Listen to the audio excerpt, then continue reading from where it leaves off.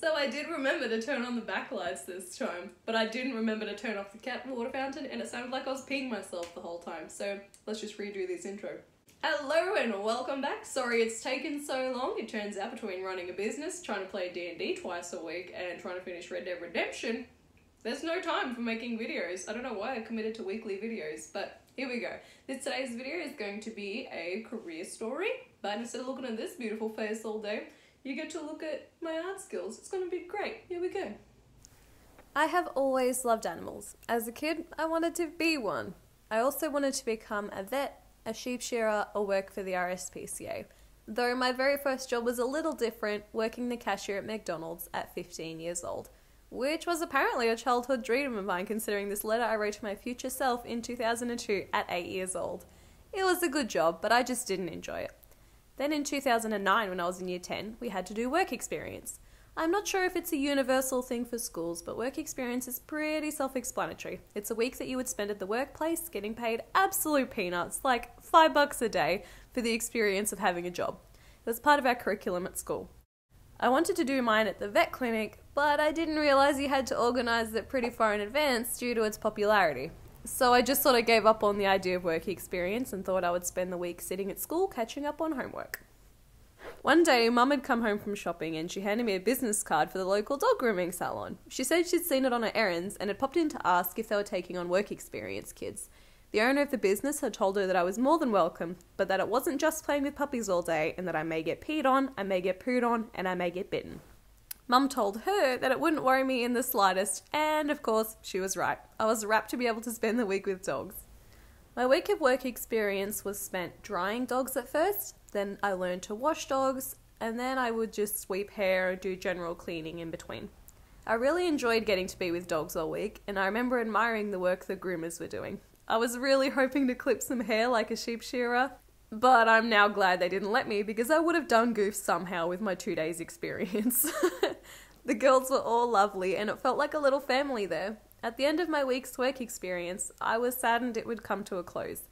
I got my work experience report back, and in the comments section, the boss had written that she would love to see me back as part of the team, and I was asked if I wanted a job. Of course I accepted, and when everyone at school was bragging about how much they had been paid, I was bragging that I'd just scored a job working with dogs. I was still working at McDonald's at the time, so it was a busy period of high school, working at Macca's after school, and working every Saturday at the salon. A full day off was rare, but I was glad to be working in a job that I loved. Some weekends I worked 8 AM to 3 PM at the salon and then 6 PM to midnight at Macca's. Eventually, I was offered to work each day after school at the salon as well to help finish up the last dogs and clean, which meant, thankfully, that I was working enough at the salon to be able to quit McDonald's. Again, it was busy, but it was all in one place and I'll leave school and walk to the salon every day. Being in the salon so often meant I was able to be taught more often, and I think I learned pretty quickly. I worked there for 4 years, in which time I was taught to groom all sorts of dogs. One of the girls there would tell me that she wanted a Samoyed one day, and I would always tell her she was crazy. Why would you want to work all day and then work on your own dog after work? The salon owner is an amazing groomer, and I was incredibly lucky to have been trained by her. If you're wanting to become a groomer, I think this is the #1 way to learn. Having hands-on experience under training from a quality professional is going to be far better than any short course can offer.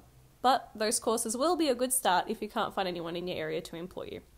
I entered my first dog grooming competition in 2012 with a Bichon mix named Molly.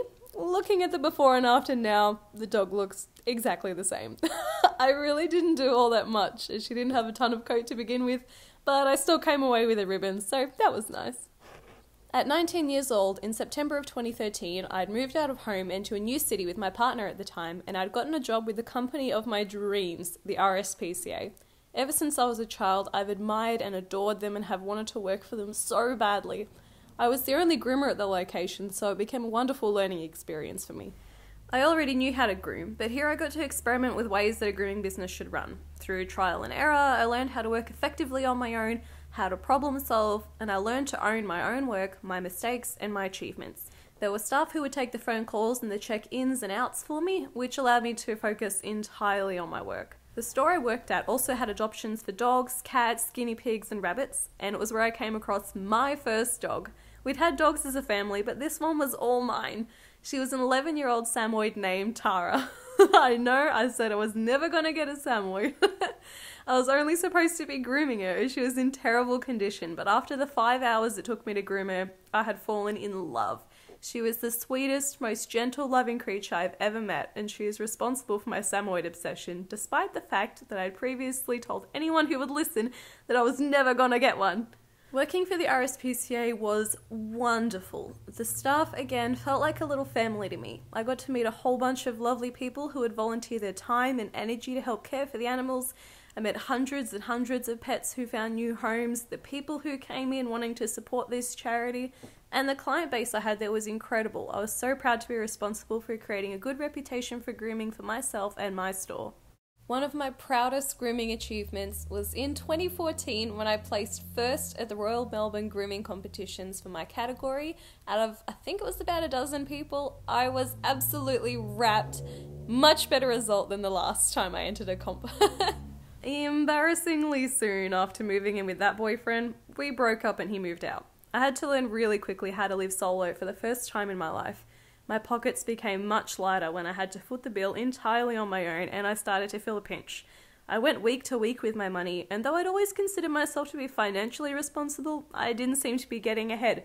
And being me, who's too proud to ask for help, I decided to start grooming dogs from home to put some extra breathing room in my wallet. By then, Tara had sadly passed away, and I decided to name my new business venture in her memory, as everyone said she looked like a little polar bear.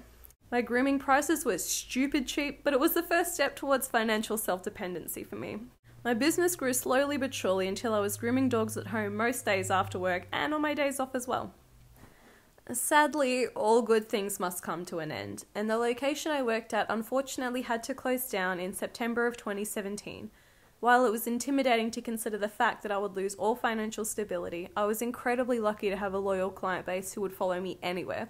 Encouraged by colleagues, family, and friends, I decided to take the leap into full-time self-employment, and it has turned out amazing for me. I had been saving to buy a house, but I used the money instead to fund my venture, and I managed to find a commercial property that I could both live and work in. My family and friends were amazing in helping me clean up and renovate, and I started trading the day after my employment finished, and it's just taken off since then. Thank you so much for watching. There's nothing I love more than being self-employed, and I just want to share it with everybody. If you have any questions or anything like that, Instagram or the YouTube comments, please don't contact my business, just Instagram or here, same as always. See you in the next video.